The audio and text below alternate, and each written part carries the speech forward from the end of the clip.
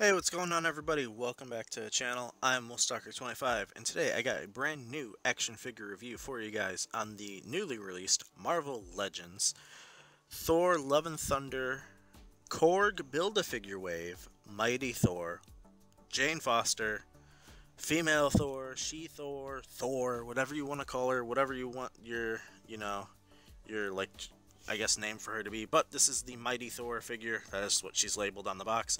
Pretty cool looking figure. Very excited to get this figure. It's one of the only three that I picked up from the wave as of right now. I will try and get the rest later, I guess, to get Korg, because it's another look. I already have Korg on the shelf, so I don't know if I really need it. But here's the back sculpt for her. Pretty nice. I really like the look of this figure. I like all the detail. Just plain black up here, but you get a lot of molded, like, armor detail up there, and then the skirt detail is nice and everything like that. A little bit of a bummer, the cape isn't soft goods, but we know Marvel Legends does not do soft goods really, except for the last live stream they had. They did tease a soft goods lab coat, which could be a number of things, but we're looking at Thor today. This is a very nice figure. Accessory wise, we're going to take a look at what she does come with really quick. Unfortunately, she does not have any sets of extra hands. She just has this open hand here for a holding Mjolnir, and this like random, like relaxed basic hand.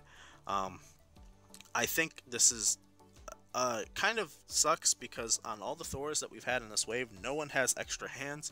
I think she should have come with a set of fists for both sides. Could have had this extra hand like this one on this side and an extra Mjolnir holding hand on this side. I think all the Thors should have come like that, with a set of relaxed hands, a set of gripping hands, and a set of fists. The fact that they don't kind of sucks, but whatever. It is what it is. I'm sure they use their budget with all these really good photoreal faces and with all these new sculpt works, because most of her is brand new. I don't think there's really a lot of reuse probably on her. If there is, let me know, but I don't really know. But other than that, accessory wise, she does come with a helmeted head, which has some nice photoreal on it, and I really like the look of it. It's very comic book resemblant, but yeah, I like the detail on there. It looks like the red paint on there is right. I almost thought it was inaccurate on this side. It looked like it was almost too high, but you get that one. Nice hair sculpt as well. Her hair is gonna make it where she doesn't look up very well, and then you do get this new sculpt of Mjolnir. Now the handle is way longer than what we're used to. You get cracks going throughout it. The hammer is also bigger, thicker, and you get this bigger piece here.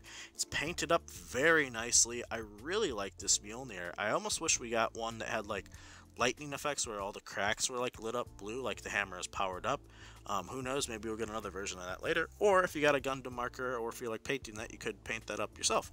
But yeah, that's pretty cool. I'll do a quick Mjolnir comparison. As you could say here is the Mjolnir that came with the Endgame Final Battle Thor. As you could see, they are just vastly different. This one is so much longer, this handle's so much shorter.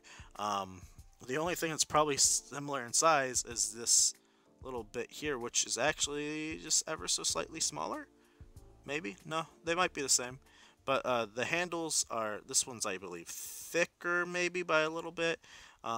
Looks better, but the hammer head itself of Mjolnir is way different. This one is way thicker on this one right here. As you could see, just trying to compare them together, yeah, a lot bigger, a lot better too. So I like this Mjolnir a lot more. I wish we could get a version of this as just like clean, basic MCU Mjolnir, but this is like the same Mjolnir that's on the Worthy Captain America and probably the other Thor from the 2-pack with Sif that I've talked about previously in the other Thor reviews. So very nice. I like this sculpt work a lot. And it's kind of heavy too.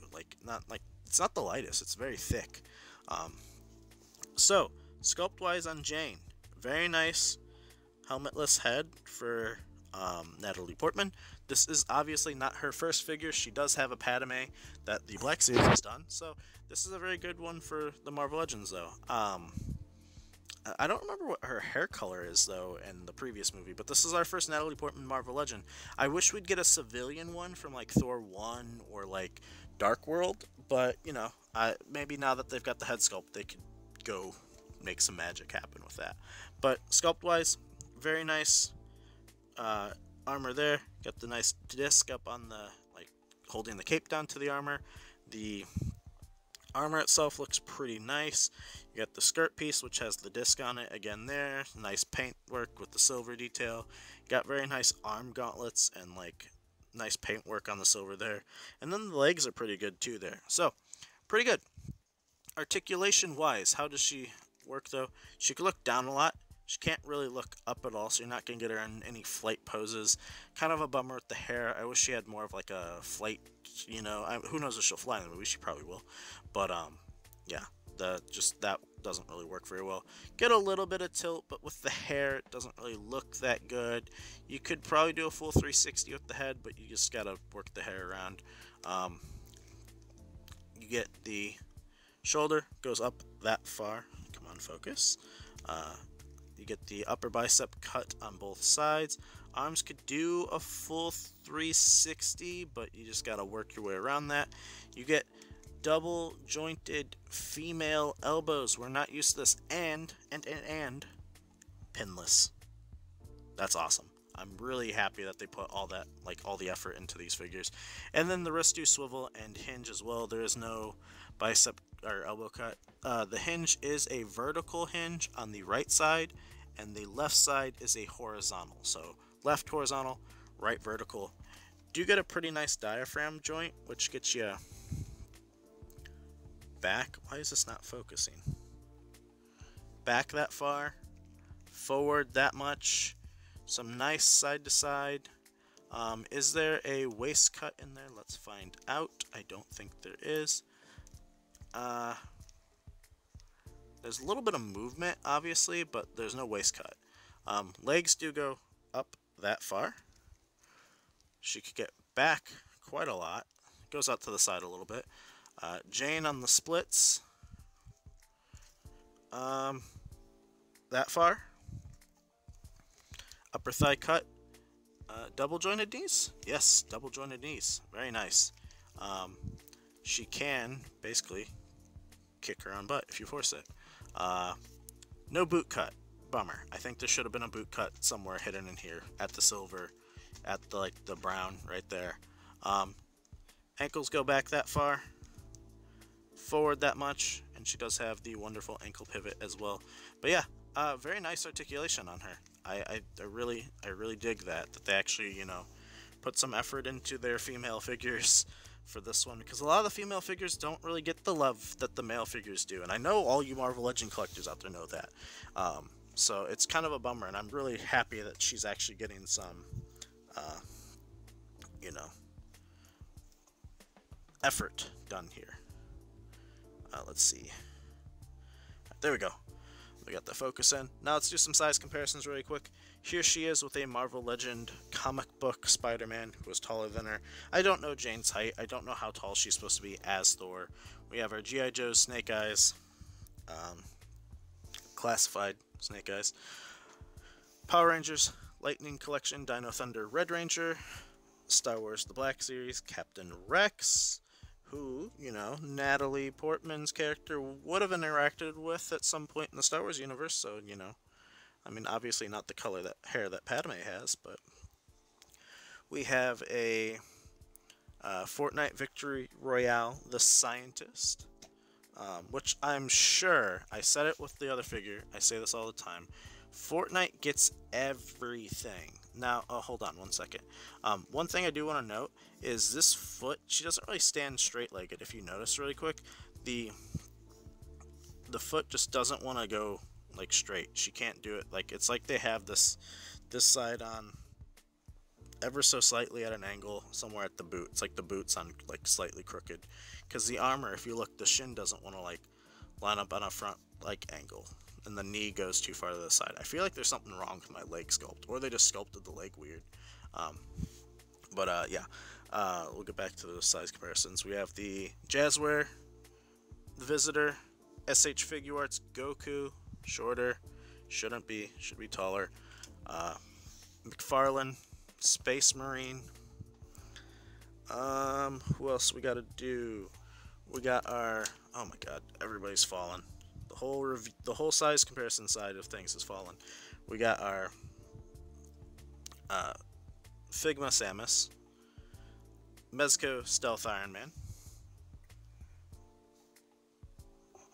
Let's see who else we got to do. We got 3 more. We got our Jazzwares Spartan Collection Master Chief, our 1000 Toys Master Chief, and then this guy's all over the place, keeps falling. Last but not least, we have our Mafex Batman Hush black suit variant Batman. So, there we go.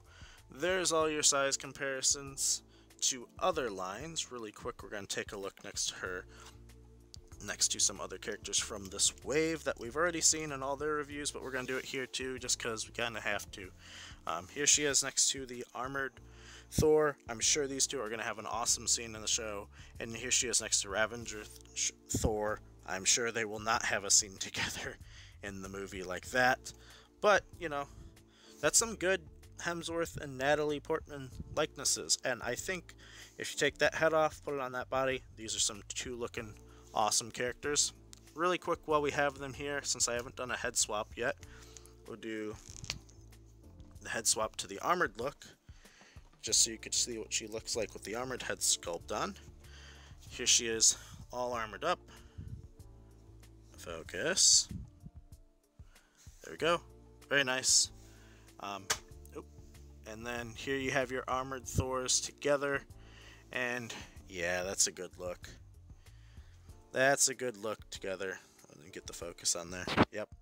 That looks pretty cool. Obviously, you can see her eyes more than you can see Chris's eyes up there, but you know, it is what it is. I think they just needed to bring that helmet down a little bit or something. I don't know. But yeah, there's your looks at those together. Now, here she is with her comic book counterpart. Here's the Mighty Jane Thor from the comics. And yeah, that looks pretty good.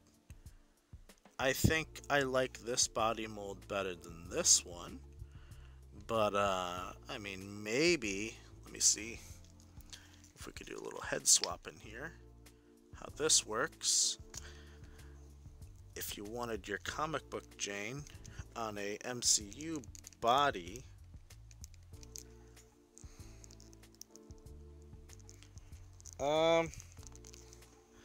yeah, the head sculpt doesn't really want to go on there, unfortunately. It just doesn't like the ball joint, I don't think.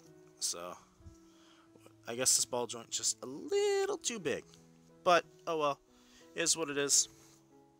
And then, last but not least, here is a look really quick. Let me grab her off the shelf. She is right here. Hopefully there's no avalanche. Here she is next to herself from the Star Wars universe with the Episode 2 Padme. And really quick, let's take a look at those head sculpts together. Let me get the focus in. There we go. Pretty good. Not bad. I think I like the look of her better here as Jane than the Padme look. I don't think that's as good of a face sculpt. But I think I forgot to do the size, height. She does stand just over 6 inches tall. So, there you go. That's the end of this review for her. That's the end of our look at Thor for the price point of $22 to $24.99. What do I think about her? I think this female Thor is probably, in my opinion, a must-have for any Marvel Legend MCU collector. This is our first Jane. Obviously, you know, if you want her armored up, put the helmet on her, take this head sculpt, put it on a whatever female body you could find that they have. They don't have many, but you try and make a custom Jane, you know, civilian, custom arm, or then you have the armored. Either way, I'm assuming at some point we're going to get probably a civilian Jane. They have to, right? Like, they go back to a Thor 1 Thor and a Jane 2-pack. Like, I feel like that's kind of like a, you know, Thor 1 never got any figures. Go back and do it, Hasbro, please. We need fully armored and golden armored Odin and Loki with the shorter hair, whatever they had going on for him there, and just don't make Hemsworth's eyebrows blonde like they did in the movie because it looks weird. Just make them brown or whatever, make them noticeable. But yeah, that's gonna do it for me. I really like this figure. I think you should probably go out and pick her up. I don't see her really going on sale. I think she's gonna be a pretty sought after figure, especially after the movie comes out, if she's still even around online or in stores at that point. So yeah, hopefully you guys found this review helpful. Hopefully you enjoyed. Let me know in the comments below, are you going to pick up this figure, or what do you think of her? So I think she's pretty solid and pretty good figure. So yeah, I will catch you all in the next one. Have a good one, everyone. I'm recording this video on the 2nd, so it's probably going to come out between like the 10th and 12th or something like that. It's probably going to come out before Ravager Thor or right after. Not sure, but yeah. So hopefully you guys enjoyed. And if you haven't done so already, would always appreciate a like as well as a subscribe. If you're new to help out the channel, do greatly appreciate it. But that's going to do it for me today, and I will catch you all in the next one. Have a good one, everyone.